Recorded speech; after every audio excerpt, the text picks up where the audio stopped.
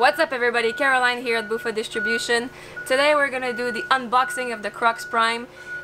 It just arrived yesterday from Storm on the truck, so we're gonna take it to the studio and open it up. Stay with us.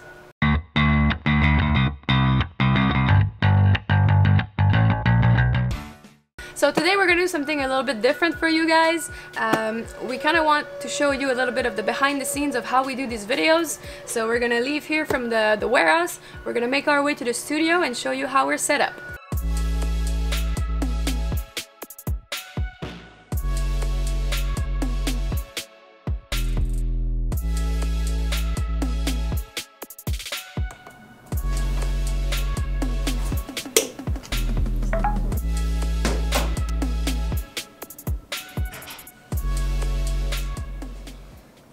Alright guys, so now that you've seen a little bit of the behind the scenes of how we set this all up when we do our videos, let's talk business. We are going to be doing the unboxing of the Storm Crux Prime.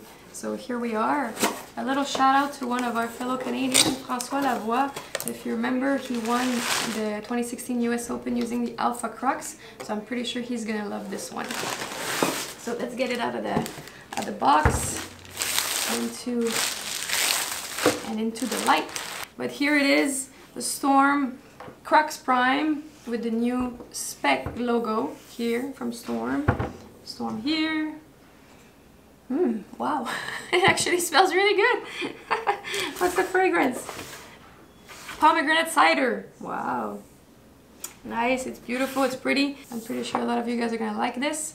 In order to talk more about this ball, I'm gonna get my tech guy to join me. So my Genie Joe is gonna join me right now in order for us to talk a little bit more about this beauty. So Joe, hey Genie Joe, welcome!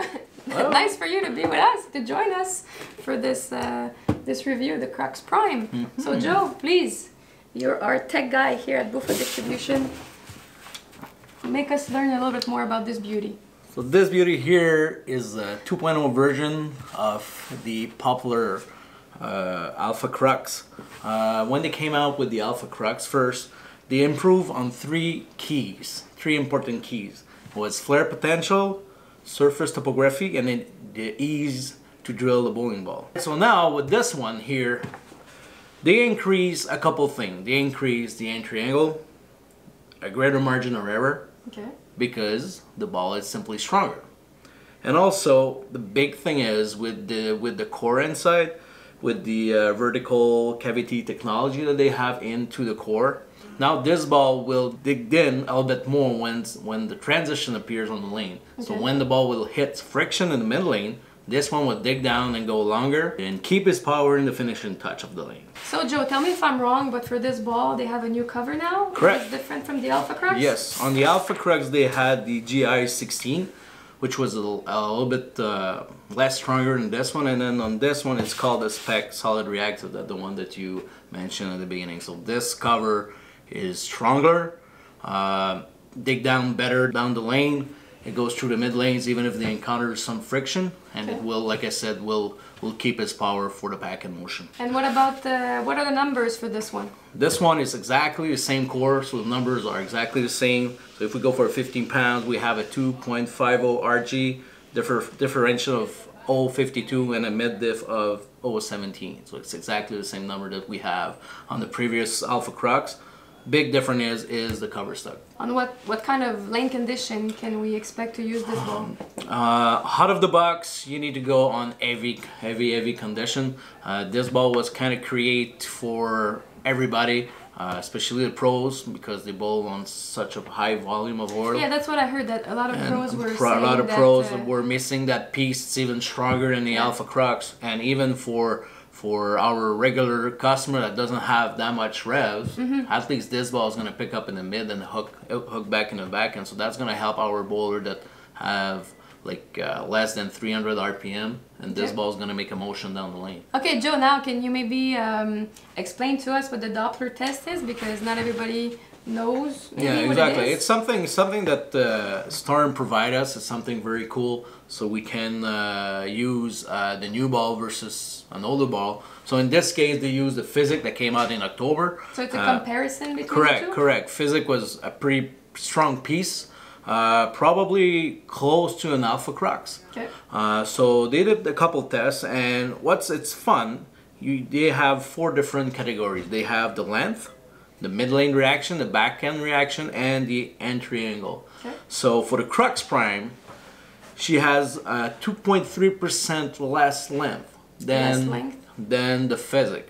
But on the other end, in mid-lane and back-end reaction, it's almost 3% more.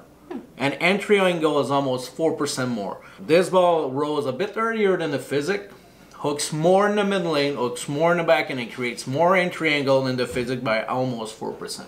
So anybody that are using a Physic and they need something a bit earlier and stronger, they go to that beautiful piece. All right, Jeannie Joe, well, thank you so much for all of your knowledge about the specs of the Crux Prime. I don't really need you anymore, so I'm sorry, but we're gonna have to make you go away. Alright, so now that we know more about the cover and core combination of the new Crux Prime, we're going to have Mathieu go on our lane and give it a few shots so that we can see what it looks like down the lane.